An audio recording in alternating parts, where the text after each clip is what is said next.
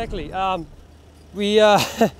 It happened in Sardinia, first free practice, and then you know, they said, "Ah, you're all good." So they made a kind of a echo or whatever it's called, and the doctors at the event said, "No, you're all good.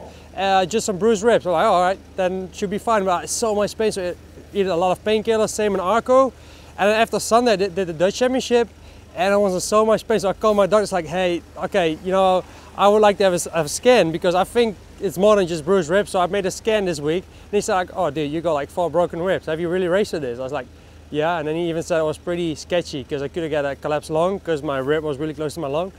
But all good. So that's why I had a lot of pain. But it is what it is. Now let's focus on the GPs and yeah, hopefully the ribs will also keep healing.